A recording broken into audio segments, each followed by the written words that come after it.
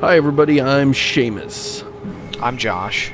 I'm Ritzgarn. I'm Mumbles. And I'm Chris, and we are playing SOMA. I'm excited. SOMA is the new scary game from those scary game guys that make those scary games that make Camster not happy. Only sometimes. Yeah, this one I didn't think was that scary, but I really enjoyed it anyway. In fact, my enjoyment of the game went up. Yeah. My enjoyment of this game went up when I stopped trying to be scared or expecting to be scared and just started enjoying the story. So let's do this. Oh no, we're gonna override our latest save. What could happen? So, SOMA, as we all know, is the name of an alcoholic beverage used in the Vedas for like basically immortality and connecting with the divine and that kind of shit. Are you okay, Simon? Which is really cool. Oh, also, probably not what the title of this game comes from.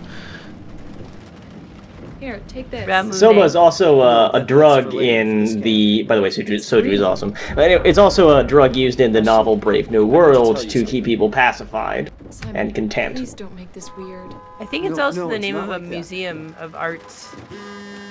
I mean, the real reference from this title is probably the SOMA being the wall around a neuron. Because this game has something to do with brains. There's a SOMA near where I live, and it's a lingerie store. I think it's probably named for that. Oh, by the way, guys, I'd like to apologize for the horrible, awful alarm noise that will be happening in about 30 seconds ago. It's already happened, thanks, Ritzgarn. Yep. No, I cannot stand alarm noises in games. This would have been like a rage quit right here. So this is, we wake up in Simon's apartment. This is how we meet Simon, is we sort of inhabit his apartment just for one, it's barely a puzzle. We just have to find a thing in the apartment and then we can move on with the story, right?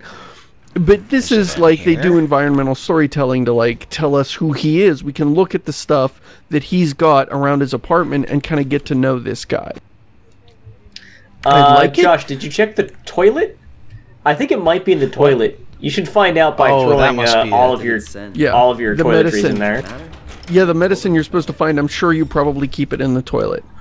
Alright, we gotta mix up the medicine here. This is a really expensive way to accomplish this. Like, there's a lot of detail in this. Am I seeing the stream right? Are you throwing everything from the medicine cabinet? Talking. Not the toothbrush! Oh, That's okay. You put the toothbrush in the toilet. The real Simon actually did this before he went to the hospital. How did you watch your toothbrush? Spoil the whole fucking game there, Chris. Simon is like, I can't stand people that don't wash their toothbrush. It just grosses me out. I meant real Simon in the sense that this is a documentary shot in real time. Yeah. Alright, can the chair. Put it in the toilet. Oh, does the toilet flush? I think the toilet actually the throne flushes. on the throne. Oh, this is art. But as Seamus is saying, yes, this is very expensive because without spoiling anything, which is to say spoiling the entire conceit of this video game, this is the only time we see this level of technology in the video game.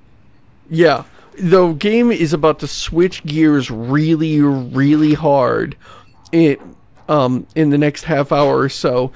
And so none of these objects will get reused, right? We're not going to be in play. We're going to be in the future. So there's not going to be books. You're not going to see takeout containers. You're not going to see a 2005 microwave. You're not going to see a wooden door. Delivery pizza.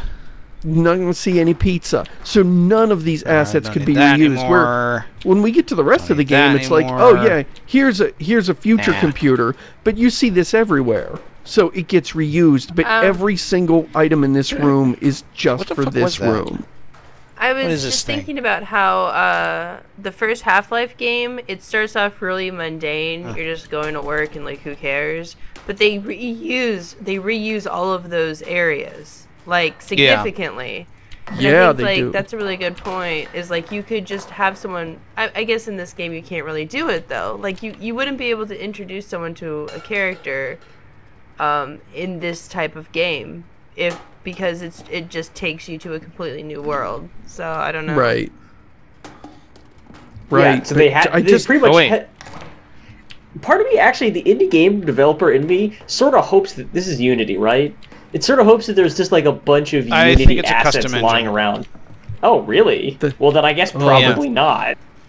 Yeah, that's which also just probably explains so all much... the weirdness I've been having trying to record this game. Like, it's just so much work, and like, they didn't even need to put...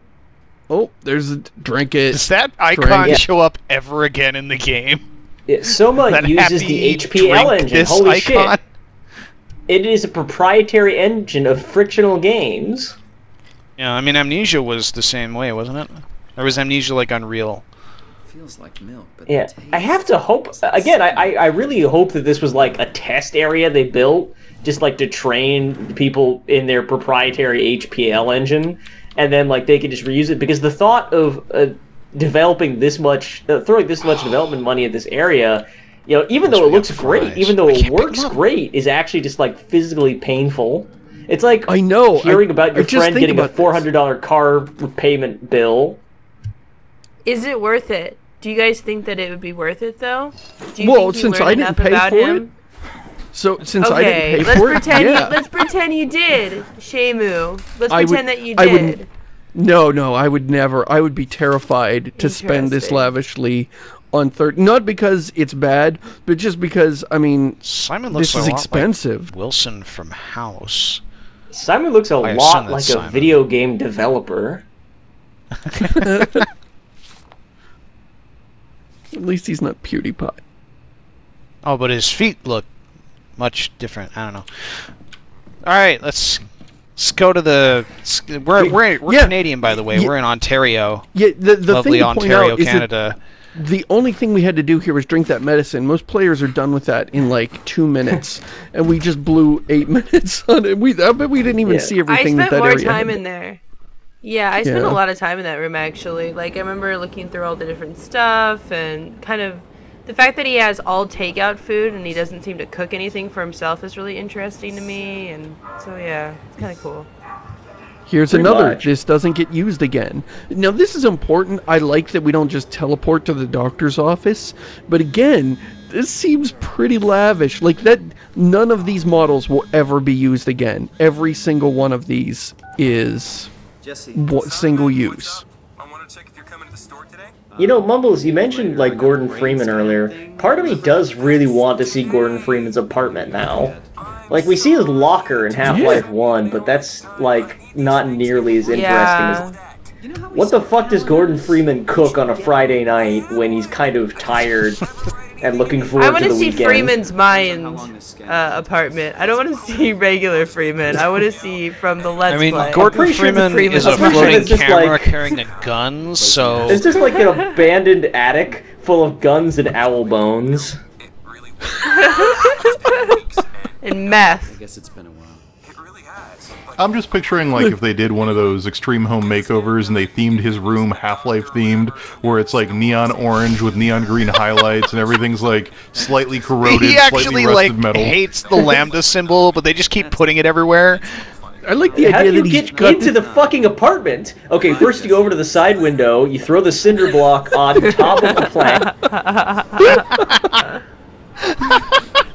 Inside the apartment, there's just like stacks. Your way into the damn apartment. There's stacks of wooden crates that they left a crowbar, and they're like, look, when you get bored, there's no TV, but you can bash up all this wooden shit with the crowbar to keep yourself amused. There's a head crab zombie in the closet that may or may not be dead. Oh, hey, listen. You know those those hanging tentacle things? What if you made that into a lamp? That's nice. Okay. Now here we have one of the things that I thought was really weird. One of the strengths of Amnesia is you don't really talk to anybody. I actually like games where you don't talk to people, and I always thought, oh, that's kind of weird, but I think a big part of it is just because it's such an immersion breaker. Place, like, right? Must be. When somebody walks in and they go through their canned routine, especially in a game like this, it feels weird. It takes me out of the story. It's okay. I can figure this out. I think this might be a generational thing. Because I feel like that I've played enough games that kind of have stuff like that it's never once occurred to me like, oh, I wish he didn't fucking say anything. It happens in a lot of games now. What? I don't know. Before you go to talk to the doctor, go into the tech room. I want to show you something. Oh, okay. Ooh. It's not that erotic or anything. Is this like that episode of Peep Show? That erotic. No. Okay, so when I walked into this building, I noped so hard. I was like, okay, they haven't even finished the office. No one's here. This place is super you think it's going to start turning into a horror game. Yep. No way I'm sticking around here. But in real life, that was... I wouldn't have done it. Like, no amount of being desperate about my brain would be like, oh, this seems like a good call. I'm going to try this thing. This guy seems a legit brain doctor. 2501. He's not, actually. So there is an experiment at my university where they pay you $100 and then they jack you full of painkillers and make you look at violent images. Press and hold shift while moving to run. All right, go into that I love open that door. popped up there when you think like, oh, this is the freaky place. Yep.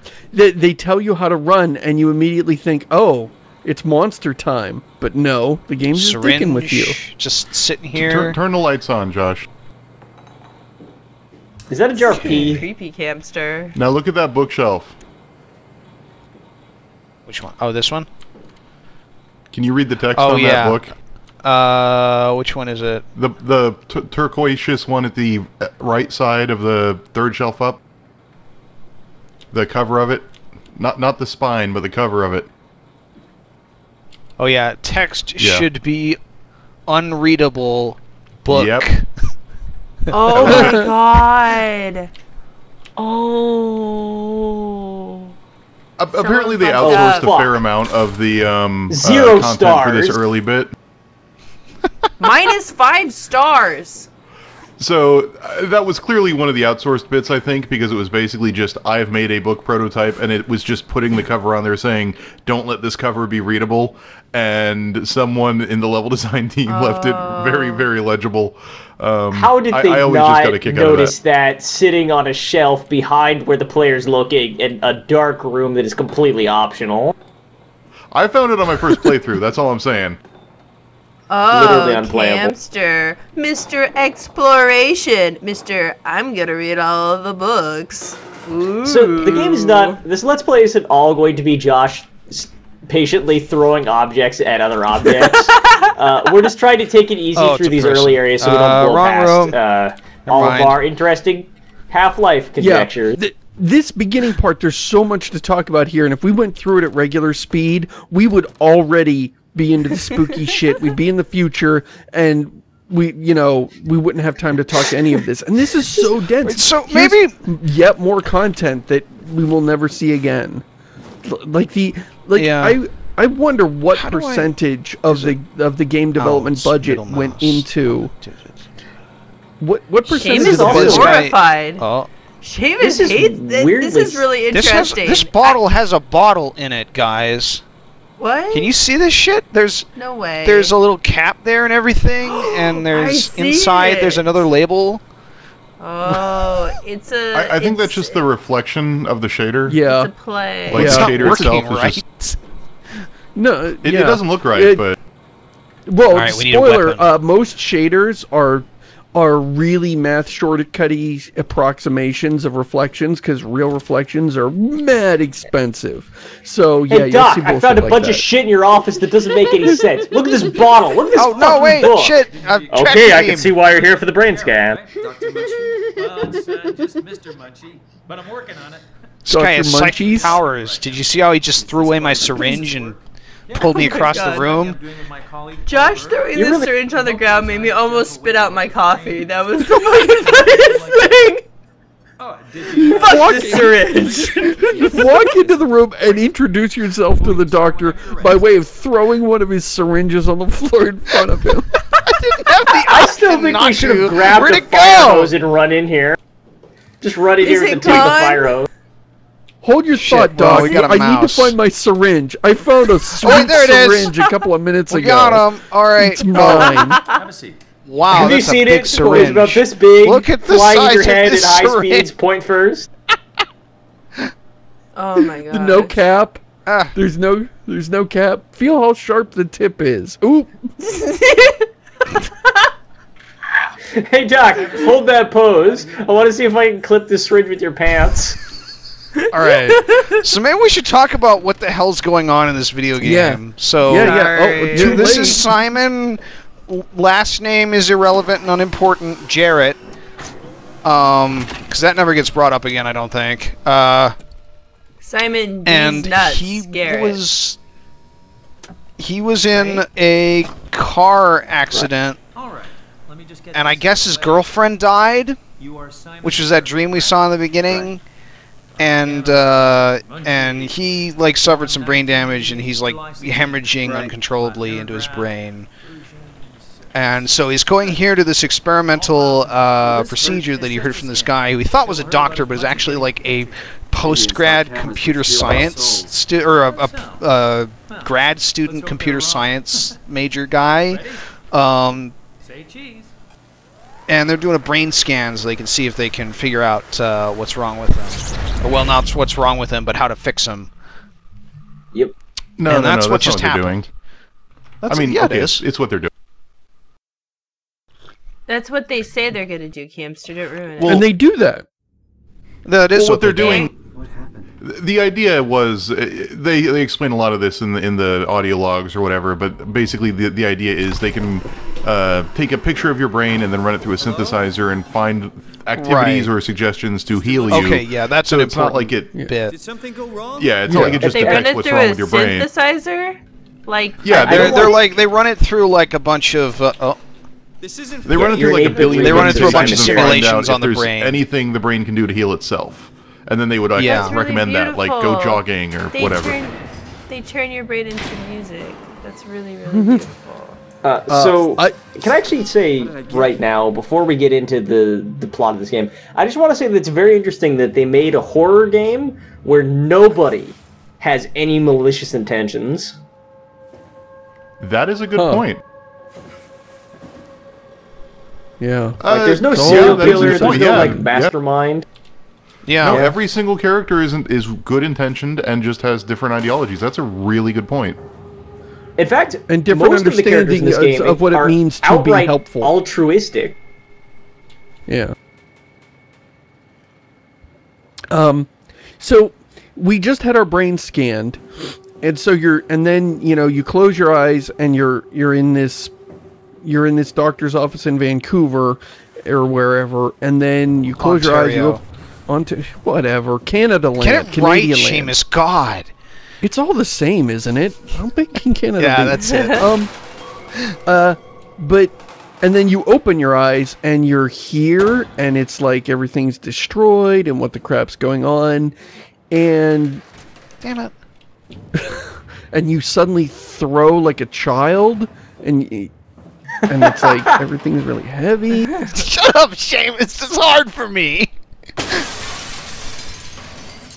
Oh, you did it, buddy! Congratulations! God damn it! Ah, there we go. Yay! Oh, now let's all right. Let's have a seat and see what's in here. This is, I think, one of the 3 places the game is actually pretty spooky. Yeah. This is the closest I came to being scared because I had no idea what to expect. The game spends a lot of time teasing you, and after a while, you just stop feeling it. It's like, oh, the game is all bark and no bite. And then you run into your first monster, and that's when I realized I wasn't going to be scared. I ran into the first monster, and it just wasn't scary. it was a so little not to be too nerve-wracking. explicit about about all the twists in this game, or whatever you want to call them, but this broken mirror is way more significant than it looks. Because I came in here the first time, I was like, oh, the mirror's broken because it's a fucking video game, and you don't have mirrors in video games. That's not the reason. Oh. Plot twist. I will say, I actually saw the plot twist of this game pretty much at this point. I actually, something I didn't like about this game initially, well, not initially, well, something that bugged me about it, I thought it was going to be way weirder and way more out there of a plot than it actually turns out to be. Really? Because I struggle with how stupid this plot is. That's my big feeling point. Oh, wow. That's the first, like, strong negative opinion I've heard about this game, besides it's not scary. And it's all downhill from there. Oh, yeah. My problem is I thought that you were jacked into a simulation Matrix style. And that's that too. I thought this was all going to turn out to be in his head or something. And so I wasn't scared because I was like, oh, it's just the Matrix. And, you know, I'm not scared of the Matrix. But if you die in the Matrix, you die in real life. Yeah, but that's still, for whatever reason, that gives me like if you're a layer just a copy of the brain simulation or something. It's actually a good point. It's like if I die in the Matrix in a video game, it's just too many layers of abstraction for me to worry. So that was killing my fear here, is that I was like, none of this is real. It's all going to turn out to be a simulation of some bullshit. And so I wasn't. Yeah, I thought. Like from the very beginning here, like from this point on, I was thinking, oh, okay, so he's in a simulation and he's going to overcome these like monsters and terrifying shit, and that's going to fix his brain. Yep, and then he'll wake up back in whatever, Alberta. The reality of this is that this is all really actually happening. Yeah. Oh. So well, I actually like this game a lot. Josh, it's a video game, actually, dude. Just not just Well, actually, hey, I like this game a lot, and one of the reasons I like it is that its horror is actually pretty on point existential, to the point where it's kind of uncomfortable. And the ending, you know, we'll talk about the ending when we get to it, but there's kind of like an ending, and then there's a sub-ending. And if you just stop at the ending before the sub-ending, it's probably the most brutal end to a video game I have ever seen in my life. Yeah, that was pretty much a gut punch. It felt, I was okay. I was like, oh, that's really dark, but then it gave you a second ending as like, let me go home, not miserable. I mean, it's still super dark. It is. It is. We'll save the ending for the ending. Yeah. I want to complain about the reality of the world now that we've woken up in the future, and that's I'll wait till we get to that point. But I don't like this world. Why don't you like this world, Hamster? I don't want to spoil it, but it's really contrived for this particular situation to you mean you don't like this world in a art criticism sense, not a I'm pee-pants sense? I see. It's just very contrived. No, I think we could all agree right now, and then drop the topic unless we have something new to say about it, that our pants remain unpeed. There's no pee in these pants. These are clean. There are a few like legitimately scary moments, but most of it is not. Yeah, I agree with that. And in fact, the biggest criticism that seems to be universal about this game is that like this game would be way better if it wasn't trying to be an Amnesia sequel. Yeah, I mean, it's not an Amnesia sequel, but like that same DNA. If anything, this is a game that scares you like 8 hours after you finished your session when you're laying awake at night. This game makes you pee your soul. This game is more uncomfortable to think about than to inhabit. I actually think, as a marketing thing, they should have come out and said, no, this game isn't scary at all. It's just a walking simulator, like Gone Home. And we would have let our guard down, and then it would have started messing with us. It would have been much better. So you can actually die really fast, like really early in this game. You want me to show that off? Yeah. No, don't. Do it. Yep. Because I didn't know. Do it! Hey, buddy! Do it for How science. you doing? Wow, you can actually... Wait, you have to hit the seal, Josh. I thought you could die here, but he doesn't want to come out the damn door. Open it, push a button. Oh. I thought he would... Oh, damn it. Okay, I fucked up at dying. Well I'm sorry, done, guys. Josh. You're still alive. Josh. So much for I thought the he was gonna 100% open the door run. when I took off the damn seal, but apparently not. Fucking build robots with opposable thumbs. You're the worst Soma player I've ever seen in my life. I thought the Omni tool was going to be a lot more of a big deal, but it's just a key. And occasionally it talks to you later on. I also kind of thought this was going to be like your universal puzzle interface, but it yeah, really like a tool that you really use function. everywhere, like some sort of Omni tool. Universal tool. I don't know what you'd call that. I don't know. I do like the way, I mean, we just sort of, having all beaten the game, we just knew to come here and get it. But I do like the first time through the game, the way it teaches you to pick up the Omni tool makes you feel like Simon would be, because there would be no reason for Simon in the context of the game to pick it up, except he needs to turn on the power and everything says need Omni tool, and he stumbles upon it the way the player stumbles upon it, and I think that was done really well. I think that was you're sort of fair enough. Oh. Hey, can you help me? I seem to have been lost. Also, I think this is the future. Okay. You have a watch?